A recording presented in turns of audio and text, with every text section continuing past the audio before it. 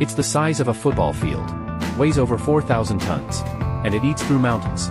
This is the world's largest tunnel boring machine. A steel monster with a rotating face nearly 18 meters wide, designed to drill straight through bedrock. Its nickname? Bertha. And it's so big, the operators don't walk inside it. They live in it. As it moves forward, Bertha grinds solid rock into powder, builds the tunnel walls behind itself, and leaves behind a perfect concrete tube. All in one continuous process. Cities use it to build subways, underwater passages, even highways under entire urban zones.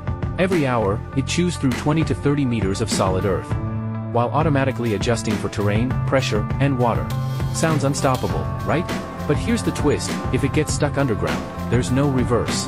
Engineers have to dig a rescue tunnel just to reach it. And in some cases, machines this size are simply buried alive. Entombed in the tunnels they failed to finish. So here's the question: would you ride 100 meters underground, inside a machine that can never back out?